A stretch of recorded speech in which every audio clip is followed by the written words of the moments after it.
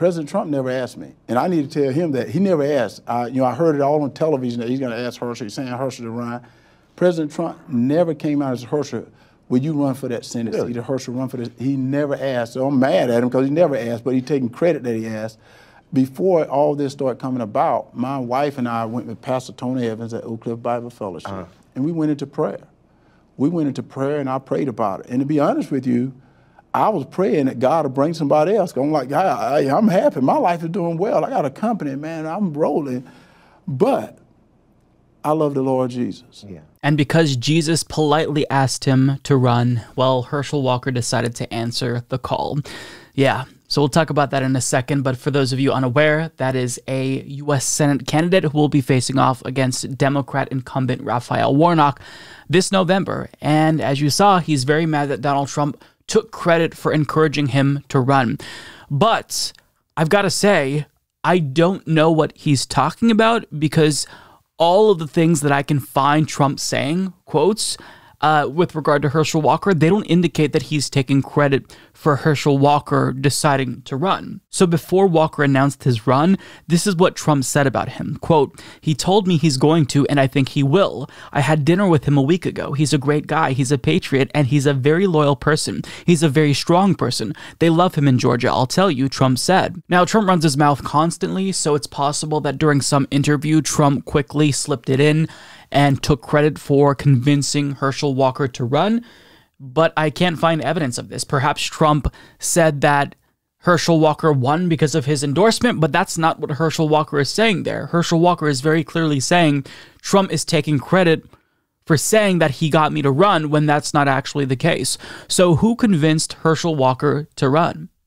Well, as you saw, he implied that it was Jesus, and I love the way that Ross Story wrote this out. In an interview with Revolt TV host Michael Santiago Render, better known as Killer Mike, Walker revealed that it was God, not Trump, who inspired him to run for the U.S. Senate. Yeah, so that's basically Herschel Walker saying, God convinced me to run, not Donald Trump. So don't take credit for what God did, Donald Trump. Herschel, is God in the room with you right now? Can you see God? Is he standing over there?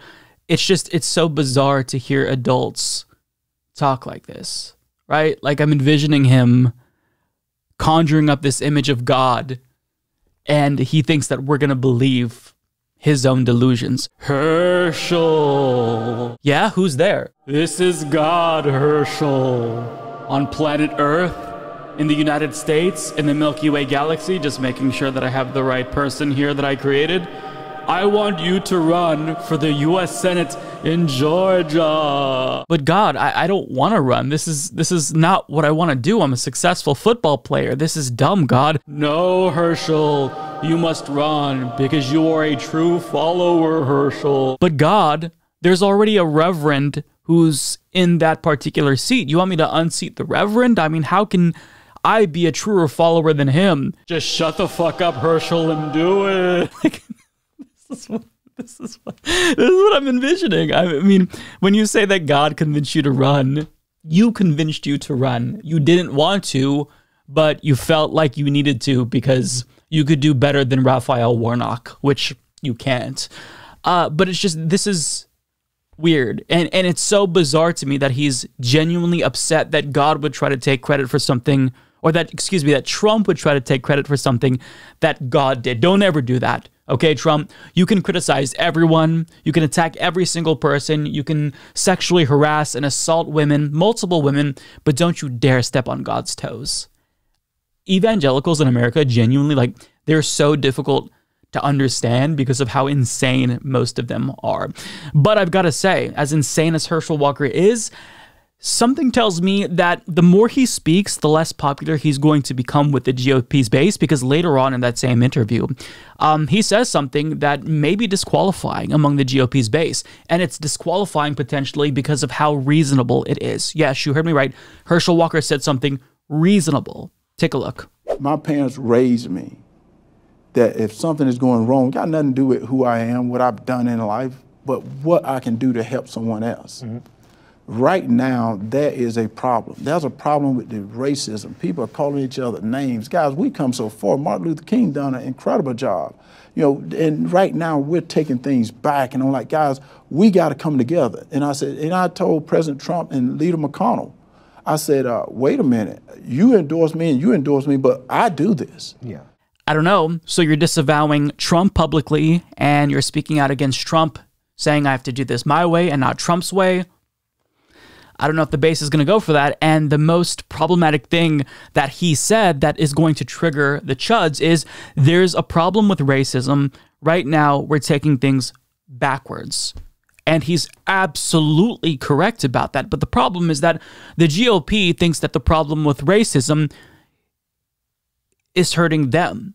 They think that white people are being discriminated against, and that's not hyperbole. A Yahoo News YouGov poll released last week found that 64% of Republicans either strongly or somewhat agree that white people experience hate or discrimination in this country. So the extent to which you're able to discuss racism as a Republican candidate, it goes in so far as you're talking about discrimination against white people. But if you're actually going to have a serious conversation about anti-black racism in this country, then the base is going to shut down because they don't want to hear that. I mean, we just learned that most of them agree with the Great Replacement theory.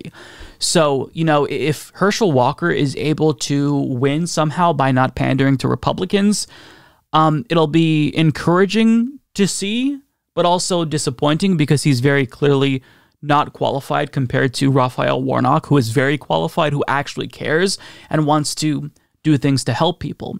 But if Herschel Walker is going to try to run to reform the GOP, I mean, I don't think that that is possible at all. You got the endorsement of someone who catalyzed a global fascist movement because of how racist he was.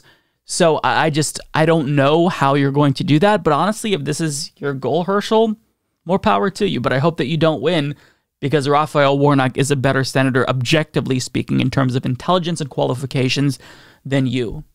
But there's another thing that he did that's kind of a non-starter for Republicans, at least seemingly.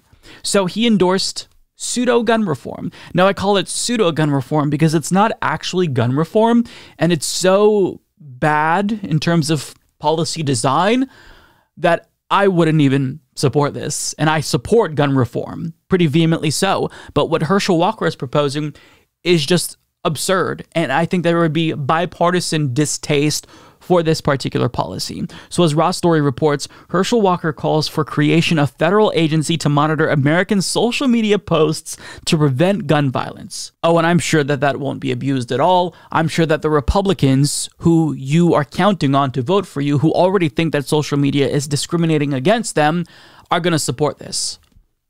I don't support this. That's too broad.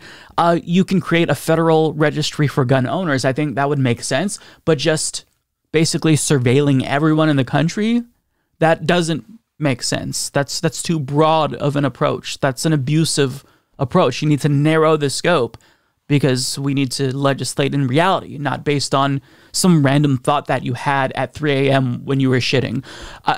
Look, I don't know what to say about Herschel Walker. He's someone who is one of the least qualified candidates. And really, this is something that's true for all celebrities who run for Congress. Donald Trump, Ronald Reagan, the dumbest celebrities get embraced by Republican voters because even if they pretend to not care about Hollywood and celebrities, the second one of them says that they're conservative, they embrace them because they're thirsty for that culture clout. But, you know, Herschel Walker is not qualified. So, yeah, we'll leave that there. Herschel Walker is mad at Donald Trump for stepping on God's toes and claiming that he convinced Herschel to run when it indeed was the Lord Jesus Christ. Okay, man, whatever. When you acting like a beta.